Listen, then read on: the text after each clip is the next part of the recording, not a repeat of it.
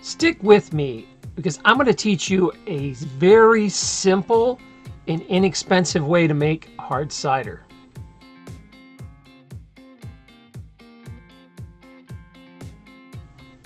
Thanks for joining me. I hope you enjoy this section of my brewing series. Today we're going to talk about how to make dirt cheap, really good hard cider. And I'm going to show you a real simple way to do it. Now before we get into that, if this is the first time you're at my channel, I do a variety of different stories, but all my stories always have a positive message that help you get ahead a little in life. So this will show you how to save a little money and make a little healthier alcohol, if there's such thing as a healthy alcohol, right? But it'll also, it's just fun to brew. If you haven't tried it, this is the simplest and easy way to brew. One thing I do want to say is, even if you don't drink alcohol, brewing is still a lot of fun, and it's a very useful skill for self-sufficiency. You can use this to make vinegar. You can convert alcohol to vinegar. You can also use this to make alcohol for a car and antiseptic. So just because we're watching this brewing video and you don't drink doesn't mean you can't find this useful. You can find lots of uses for alcohol. So enjoy this. Here we go. So before we really begin, I'm going to use these containers, these glass gallon jars, because I like the wide mouth because you can put your whole hand in here and clean it. It's a lot easier to clean than the traditional necks. And then these screw right on top. So these, what I think are, I think the pair was about $25 altogether, and it comes with the bubblers and the lids. I like it a lot.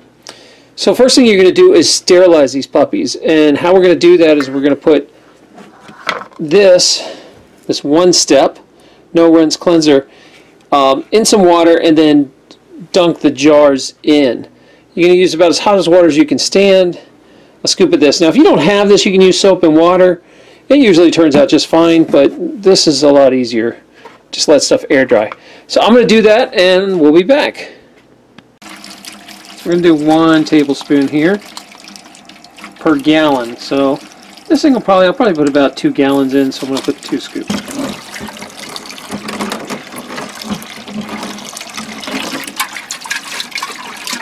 And you want to sterilize because if there's stray kinds of bacteria, the wrong kind of yeast, it'll make your brew taste funny. So it's just a good thing to do.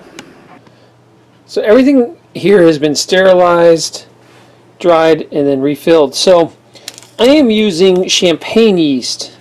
I love champagne. I like the taste it comes out with, but you can use different kind of yeast to get different flavors. If you want sweeter flavors, there's some British yeasts that are good for that. So the thing about this though is when you buy this packet, it is for 5 gallons, and I'm only making 1 at a time. So I had to cut this 5 ways. Now you could weigh it out, but I don't really have a scale that's working for that. So I know that this package still has 3 uses left. I've already used 2 of them. So what I do is I just cut them up, you know, in the even looking rows, and that's pretty good. Your yeast doesn't have to be exact, but you can't like double it or something, or you'll probably blow up the bottle. So you just got to be careful how that's done. Now the other thing about yeast is you'll get much better start if you put it in warm water and mix it before you throw it in your batch. The temperature has to be between, the package says, for you international folks, 38 to 41 Celsius. For if you're in the US, between 100 and 105. Now I don't have a thermometer, so what I do is I know that's about shower temperature. When I put my finger in it and it doesn't burn, it's shower temperature, we're good to go. And now my hands are all sterilized. I dipped them in that stuff so I can touch everything. And so I'm going to heat this water up to about my best guess of room temperature, and that's it. Now you can completely ignore all these steps. You can just take the water and the yeast and throw it in and not heat up water, but it'll take a much slower start, so you just have to be careful with that. Okay, I'm going to do this for a rapid start so we can drink it within 5 to 6 days. So I'm going to start with a gallon of Musselman's cider. Now I like this because it's 100% juice, And I know some people are gonna bitch watching this. Is that GMO, or is that it's not organic juice or whatever? And I love these people because it's like, I'm only going to destroy my liver with the finest gluten-free, you know, organic grass-fed booze. So it's like, you know, you're drinking booze. You get to you throw that card out the window. Now, what you do want to get, anything will do as long as it's about 100% cider, but you're trying to avoid it if it is made with potassium sorbate. That will slow your yeast down considerably. You can still brew with it, but it takes like 6 to 7 times longer. What happens is the potassium sorbate will block the yeast from growing. Now, the yeast that you put in can still do its job and eat and poop alcohol, but the the potassium sorbate stops that process. So if you have to, you can use it, but it's not going to be like a 6-day brew if you use it. It's going to take weeks. The best thing to do is try to get the natural stuff. If you go to something in season, like an apple farm, you know, if it's in season, you buy the fresh pressed cider, you don't even have to put yeast in it. There's natural yeast in there that'll work. But, you know, you can only do that a month or two of the year. So most of the time you're just making it out of stuff. And plus, this was about $5. You know, to make this would be a gallon of hard cider. I would imagine that would cost more than $20 probably. So we're going to save a little money doing it this way. I've added the yeast in warm water to the bottom, and then I put in a cup of brown sugar to 1 gallon. So there's some brown sugar. You can use white, but I think brown tastes better. Now, the problem with this is you want to leave about 2 fingers in your container of oxygen. And so you set your bubbler up so the water is right at the right line. If you don't, like the one to the left here, I didn't leave enough room, so it's actually bubbling up my cider. It's not so good when that happens. You have to put a towel around it. The other thing to remember is it's important to brew at somewhere between 72 to 78 degrees. I have to use this pad because I live in cold weather, so I'll link that in the description. It's a heating pad that just keeps it steady. It helps it brew way better. So this is the vessel I'm going to transfer the hard cider into. And it is also a 1 gallon jug. And the reason I do this is because if you look at the bottom, you will see the yeast cake there. And you really don't want to drink that. So I'm going to scoop this out and actually put it in here. And I like the nozzle because it's high enough up that even if this forms a little yeast cake in here, you can, it won't clog it up. Now, like I said, there is still gas coming off. So if you don't drink like a cup or two, you could blow up the glass. You know, there's no venting on this. So make sure that, you know, you drink it when, or at least a portion of it, pretty soon after you put it in. So what I'm going to use is, the reason we use the wide mouth glass here so you can get a ladle in. And we're going to move it over a ladle at a time. Now if you had they do sell like a siphon hose. This is the cheapest way to do it. They do have like siphon wands if you want to put it in bottles. I wasn't going to bottle any of this because it's kind of a pain. This is a fast, easy, down and dirty way to do it. The reason we're ladling instead of just picking it up and pouring it is to not disturb the yeast cake on the bottom. And we're going to leave about the last inch of the alcohol on the bottom because that's where all the congeners are, and those are the things that give you hangovers. So I'm going to leave the heavier alcohols in here, and that's kind of like the easy way to decant it.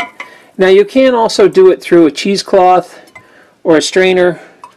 But I kind of like the raw cider. This tastes like drinking apple juice or apple cider where it's not so clear and purified. You can put a clarifier in here if you want, but I find them gross because they're mainly made up of seashells and nasty stuff. So I'm going, the more natural the better. Yes, I know I'm drinking alcohol. So not really allowed to say anything.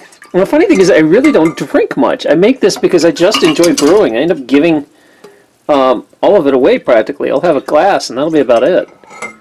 So we'll clip back here in a second. I'll show you at the end.